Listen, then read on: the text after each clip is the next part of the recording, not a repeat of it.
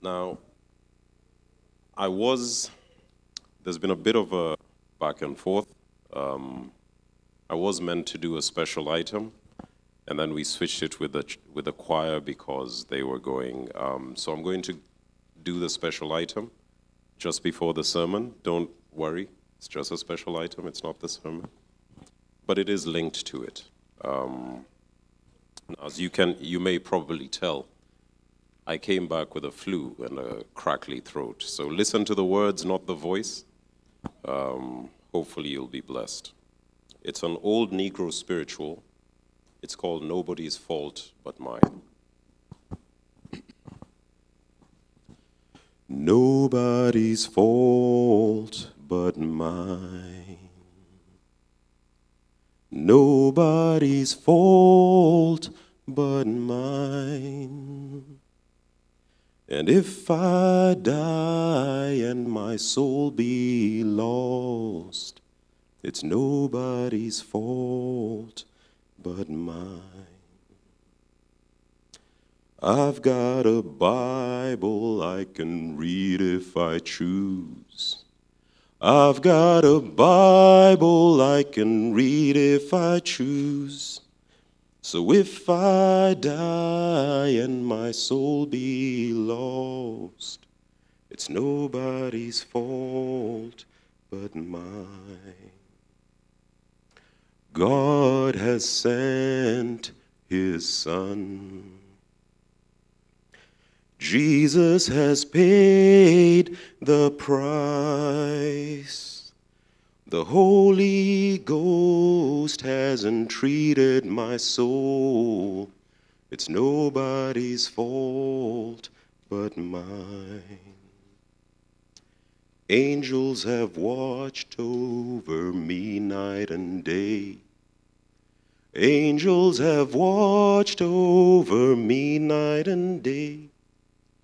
And if I die, my soul be lost, it's nobody's fault but mine. Nobody's fault but yours and mine. Nobody's fault but yours and mine. And if we die and our souls be lost, it's nobody's fault, nobody's fault, nobody's fault but yours and mine. Let's pray.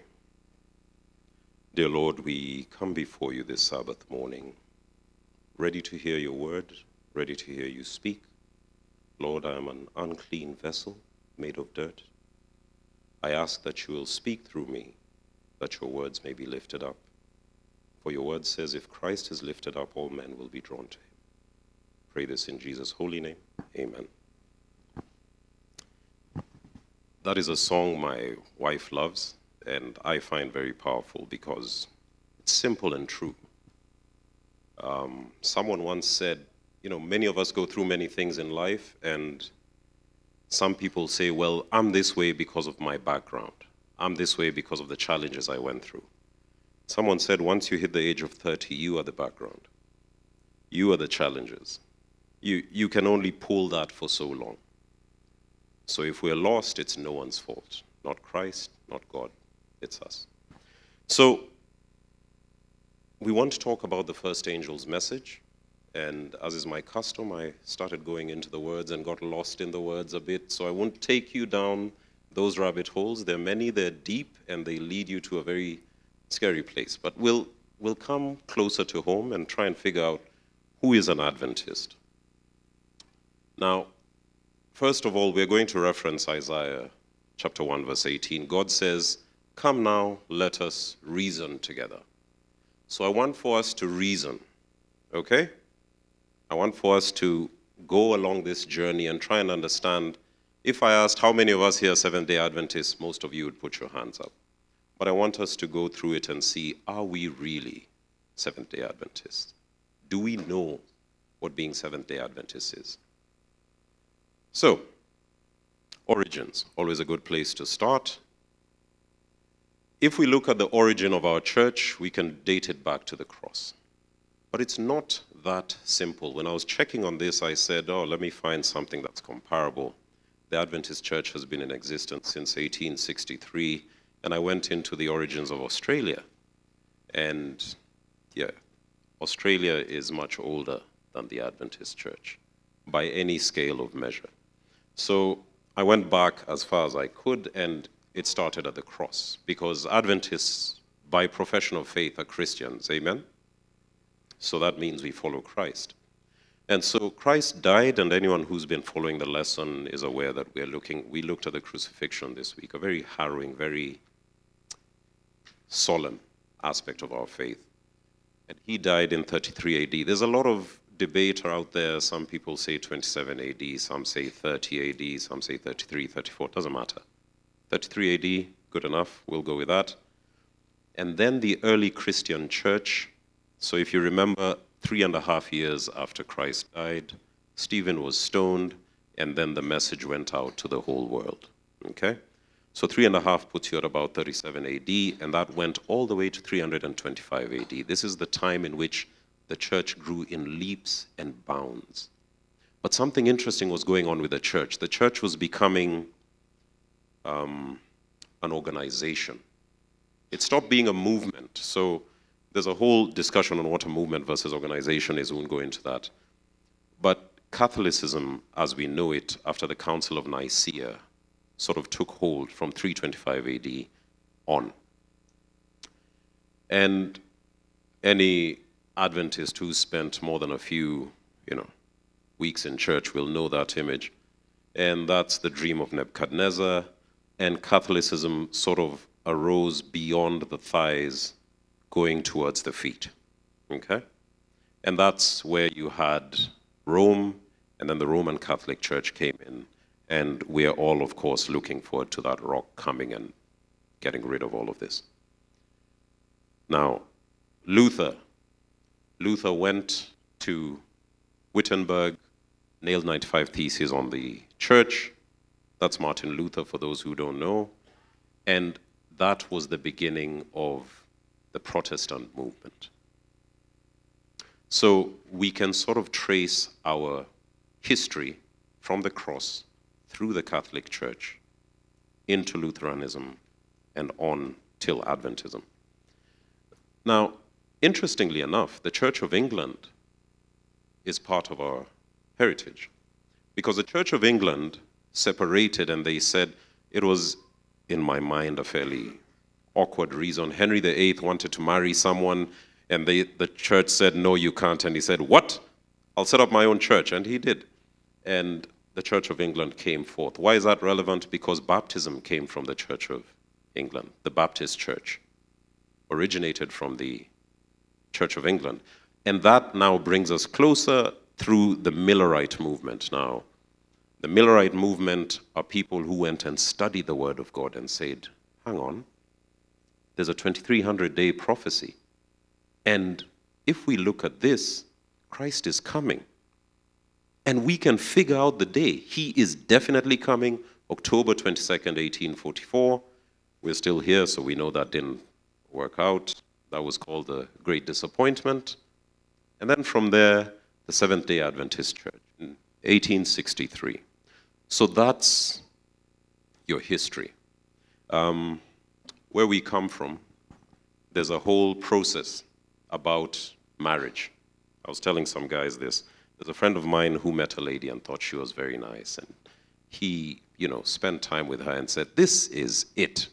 So they went for introductions. Now, the first introductions is the young guy goes to the lady's home and says, oh, we have seen a flower and we would like to know where the flower came from. And they say, okay, we've heard you. Go and bring your people. So the people came. That's the second meeting. It's like 6 or 7 meetings. It's a very onerous thing, but, it sort of reduces the rates of divorce. So the second meeting, he came with his parents and some grandparents, and they started. And part of it is to start saying, I am so-and-so, or the son of so-and-so, the son of so-and-so, and you go like 6, 7 generations back. And the reason for that is for people to be very clear on who you are. Now, the problem my friend had is as soon as he finished introducing himself, the other side started whispering. They were like, what's going on? So apparently this was his third cousin or something that he fancied. And they said, yeah, this can't go forward. And being good Adventists, they went to the church and said, there's something wrong here. But it was settled. That's not the purpose of the sermon. The purpose of this is to say, we need to know our origins. When you find yourself at loggerheads with someone on doctrinal issues, you may just be arguing with your third cousin. Okay. So, the seventh-day component of Seventh-day Adventists, and there's a beautiful story about how the name Seventh-day Adventist came to be. There was a great discussion. You can tell from 1844 to 1863, you're dealing with about 19 years in which time the Adventist church doesn't have a name. And people are preaching out there and saying things, and it's becoming a problem. And the church did not want to become an institution. They wanted to remain a movement.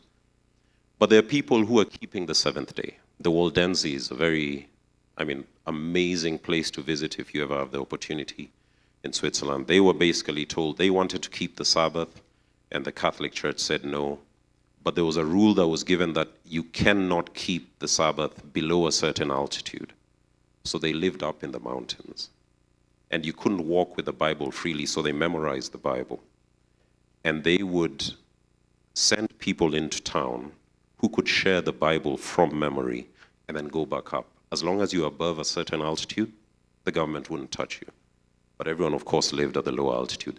The Waldensians kept the Sabbath all through, but they were not Seventh-day Adventists. Seventh-day Baptists, they've been around for a long time. And in fact, Ellen White worshipped on Sunday. The message of Sabbath came through the Seventh-day Baptists. So that's where you can credit Sabbath keeping. I have an interesting story about the Church of God Seventh Day. Well, it's interesting to me. I was in another country at one point, and I looked for a church, as I always do. You go to a new place, you look for a church, you feel at home. Doesn't always work, but more often than not, it does. So I was going to this church, and I needed to go on a train, a tram, a bus, and I said, this is too much. So I went on Google, look for a Seventh-day church. And there was one just behind where I lived, and I said, perfect. So I went there one day, and I sat down, and there was something different. They're all very friendly and everything, so they said, okay, we're going to sing hymn number this. I opened my hymnal. It wasn't that one. I said, okay. Kept singing. I said, campus melodies, whatever. Then they went into the lesson discussion. I pulled out my lesson. We were not on the same lesson. And their church, they sat in a circle. There was no sort of pew arrangement. And the lesson discussion went for 2.5 hours. And as it was nearing lunchtime, I said, okay, first of all, I don't know what these guys are talking about, but something's off with this church. And I said, let me pop out for lunch, because they said, yeah, the sermon's in the afternoon. So when I went out, it said Church of God Seventh Day. Then I was like, okay. So a church that worships on Sabbath isn't always Seventh-day Adventist. And there was a guy in our school who came in, and he used to worship on Saturday, but he wasn't a Seventh-day Adventist. But there was no one else in the school who worshipped on Saturday, so he was just subsumed into it. So Church of God Seventh Day, very alive, very active, started in the US, it's in the UK as well. Davidians. Davidians are actually Adventists who broke off from being Adventists. And it was sort of an offshoot. And there's some dark things that happened with some of these sects and branches. But let's keep going. So Adventist. Adventist is a very simple term. Right at the bottom, ad means to, venir is to come. So it is people who are looking forward to the coming of Christ. Okay? We are not the only Adventists, by the way. So I don't know if this projects well, but after the great disappointment, there were several offshoots from the church. We are the top one, but then there's several others. The Church of God Seventh Day is in there, and several others. Some have died off, some are still going. The point is, A number of them worship on Saturday. A number of them are Adventist. So why are you in this church? This is a question that I want you to think about. You can keep the Sabbath in Church of God Seventh Day. You can be an Adventist in the Advent Christians or the Adventist Christian Church or the Russell Bible Students or the Life and Advent Union. Why are you here? Is it because it's close to where you live? Good reason. Not always the best reason, as I found out when I traveled.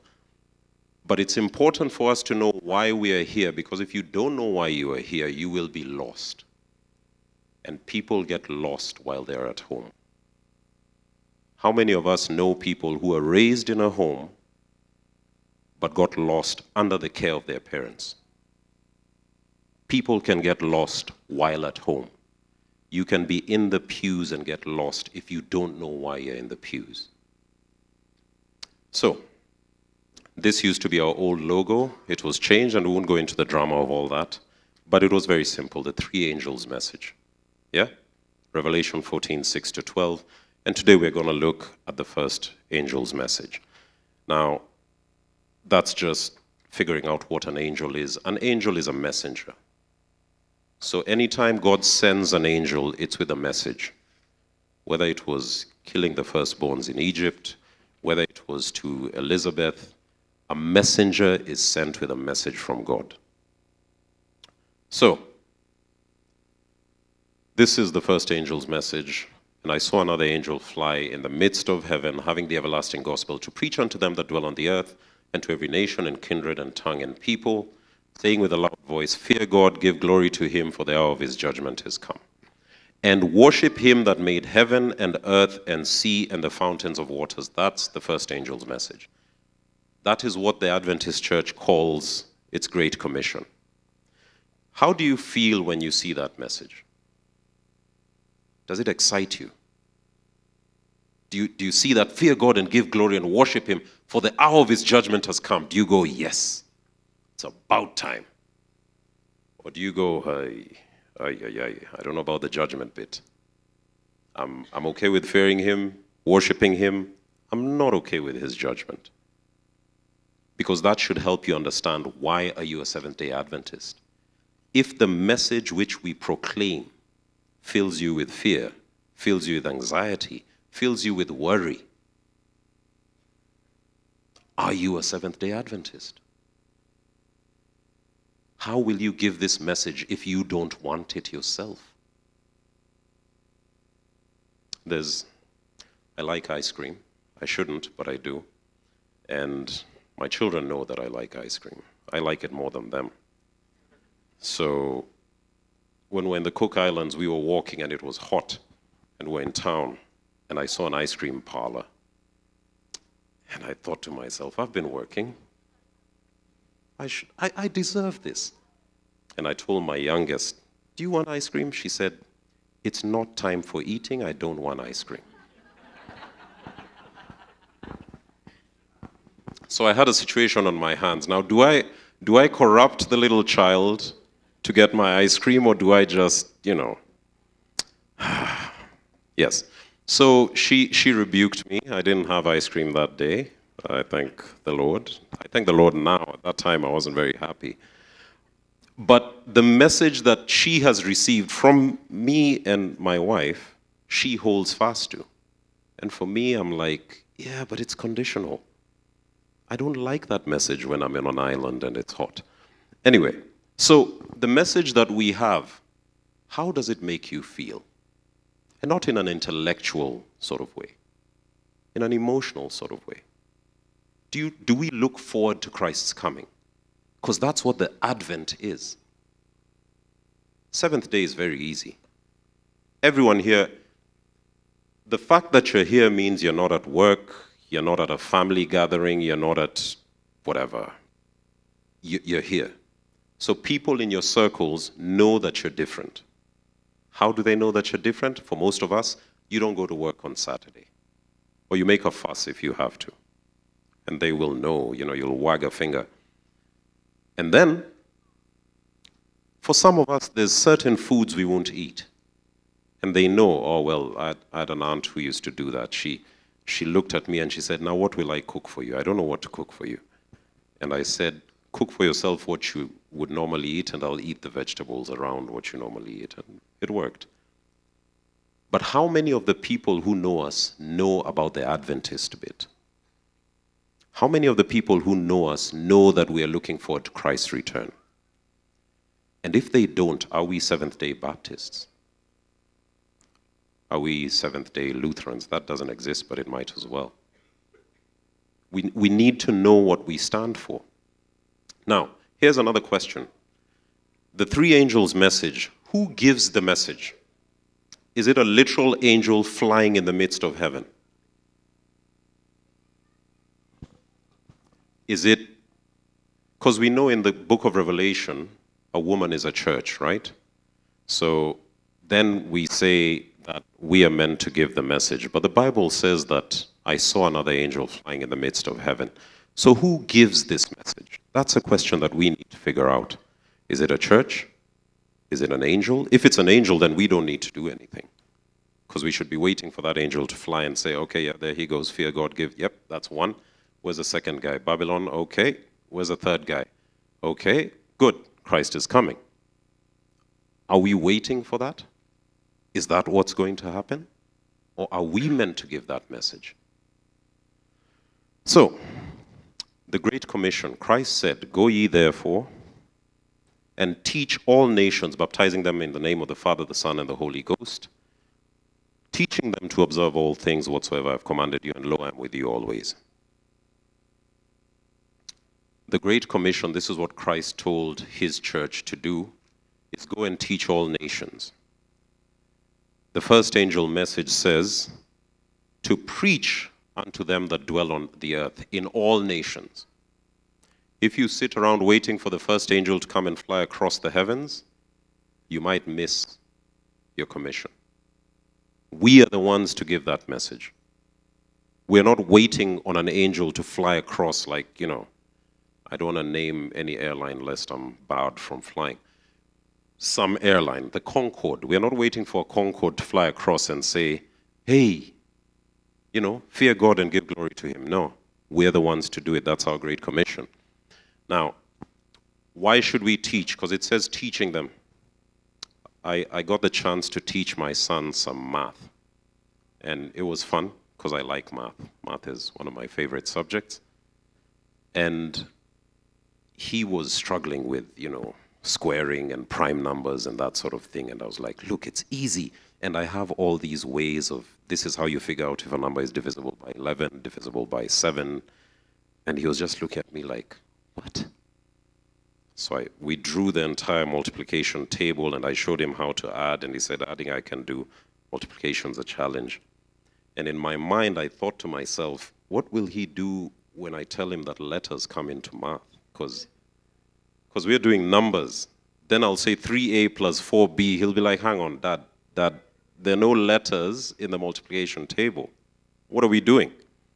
But we're meant to teach. I'll give you an example. In the same message, it says, fear God and give glory to him. But Timothy says, for God has not given us a spirit of fear. So either God's confused or we don't understand it. But if we don't understand it, how will others understand it from us? Are we together?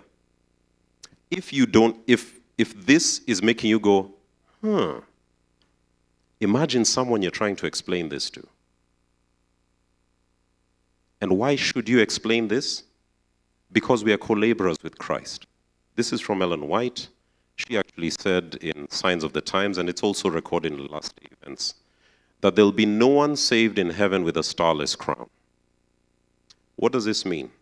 Anyone who goes into heaven will have someone in heaven who is there because of an influence of theirs. If you do not influence anyone on this earth to get to heaven, you may not make it to heaven. The Great Commission isn't a hobby. The Great Commission isn't a suggestion. The Great Commission is an instruction. So when we are Seventh-day Adventists, The seventh day is not the thing you proclaim. The thing you proclaim is the Adventist. And if people only know you for the seventh day and they don't know you for the Adventist, you might miss the mark. You might be lost while at home. So, the question that's asked there is, why would you not entreat the Lord to put upon you, this is a question to yourself, His Spirit, that you may be able to awaken an interest in the truth in the minds of those around you? And it doesn't mean you have to go to far-off lands. It's literally looking at your family circle, your friend circle, and saying, when last did I share Jesus with them? When last did I share my faith with them? And if I'm not sharing my faith with them, what am I doing? Am I a Seventh-day Adventist? So, there is also the discussion on why should you do this. It's not up to us to do, I don't need to come to Sophie and say, Sophie, you need to accept Jesus Christ. You need to accept. And then I'm on her every day until she's baptized. And I say, hallelujah, check. Now I can relax, cool running. Now, we're told, 1 Corinthians 3:8, now he that planteth and he that watereth are one. And every man shall receive his own reward according to his labor. You just have to do the work. It's the Holy Spirit that convicts souls, but we are the ones to do the work. We have to do the work. Yes, for them, but especially for us. Yes, for them, but especially for us, because there needs to be a star in our crown. There's a song that goes, will there be any stars in my crown? It's actually, it's a trepidatious song, because it's saying, if I'm doing nothing for Christ, then is my faith dead? Because faith without action is dead. So, we're coming to a close. There are three types of Christians. And I find this very well described in Judges chapter 2, verse 7 and 10. Now, the book of Judges comes after the book of Joshua. For those who remember Joshua, Caleb and Joshua, after the Israelites left the wilderness and they got into Canaan, Moses didn't get there because, he struck the rock. Caleb and Joshua were the faithful spies who, when all the others were scared, they said, no, we can take that land. Now, Judges chapter 2, verse 7 talks about the death of Joshua. It says, and the people served the Lord all the days of Joshua. So this is the first Christian. Joshua lived his faith. He practiced his faith. He was true to the commission that he had. Then there's a second group. Joshua, and then there was the elders that outlived Joshua. Okay? So we have two groups. Joshua and those who actually made it into the promised land, and then the elders who were there and lived beyond Joshua's time. Both of these people, they saw all the things that God did for Israel. Joshua experienced it, he lived through it, but the elders who outlived him, some of them just found their way into Canaan, because if we recall, the Israelites who were in the wilderness, many of them died in the wilderness. It was a different generation that got into Canaan. This is what happened. The first two, all that generation were gathered unto their fathers, and that's all that we hear about them. They were gathered unto their fathers, so they died. And then arose another generation after them. This is the Christians who do neither. They neither live their Christianity, nor do they observe what they should do as Christians.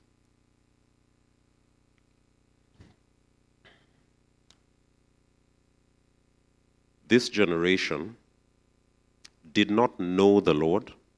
That's number one. And number two, they didn't even know the works. So they didn't live their faith, so they didn't know God.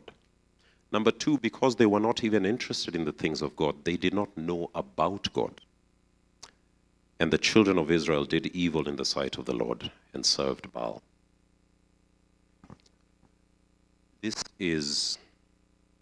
This is a very scary thing. This is not 200 years after. There's Joshua, there's children, grandchildren serving Baal in Canaan. In Canaan. So, I'll close this with another story. In the same place I had traveled to, I went and I told them, look, I'm very happy to do the work, but I will not work on Saturday. And they said, oh, why? I said, I have to go to church on Saturday. They said, yeah, that's fine, that's not an issue. And then there was a lady of Southeast Asian origin, and she came to me later and she said, you go to church? I said, yeah. Why? I said, because that's what I believe, that's what I practice. She told me she was very shocked. Why? Because she was Hindu. And during Easter, her daughter came home and asked her, who is Jesus? And she was like, oh, Jesus, you know, he died for the Christians. And she goes, what do you mean he died? And the mother is like, yeah, he was crucified, and that's why there's Easter, because he was crucified, he died, he was resurrected. What is crucifixion? Why did he die? And so this lady, she's Hindu, born, raised, and she's raising her children in the Hindu faith. And it's not Hindu faith, but I didn't go into the specific faiths that they have. And she starts explaining Christianity to her non-Christian child in her non-Christian home. And she came and asked me, why do you go to church? And I said, because I've always gone to church. It's what I do. She said, in that country, they no longer preach, they no longer speak of God in their schools. It's not allowed. And the children don't profess their faith. And so she found it very odd that her, who is not a Christian, is explaining the principles of Christianity to her daughter, who is not a Christian. And she said that told her that the children in the class don't follow the Christian faith. Now, they all check off that they're Christians. So when they ask, they say, oh yeah, there's about 80% Christians, 10% Muslims, and 10% other. But none of those people had told her daughter what Easter is about, who Christ is. And so this person who, she said she knew this because her classmates told her about Easter and Christ and Christianity when she was growing up. But now she had to teach her daughter about Easter and the crucifixion and Christ because none of the Christians would do it. The Bible says that even the stones will rise and testify. How many of us don't share, and by so doing miss the chance to share God's word to the people around us? So, my admonition for today is, I pray that we'll ask ourselves, are we Christians who live our faith? Are we Christians who observe our faith? Or are we Christians who neither live or observe? Because the Bible tells us we will do evil in the sight of the Lord. Let's pray. Dear Lord, we thank you for being here. We thank you for your word that you've given to us freely. If we die and our souls are lost, it'll be nobody's fault but ours. But Lord, it is not only our souls, it is all the souls in every nation and kindred and tongue who need to hear from our lips that they should fear God and give glory to him, that they should worship you. Lord, how will they know if they're not told? How will they be told if we don't speak? Lord, we pray for our salvation. We pray for the salvation of our families and friends. And Lord, we pray for conviction and courage to not just worship you on the seventh day, but to proclaim your soon return. We ask this in Jesus' holy name. Amen.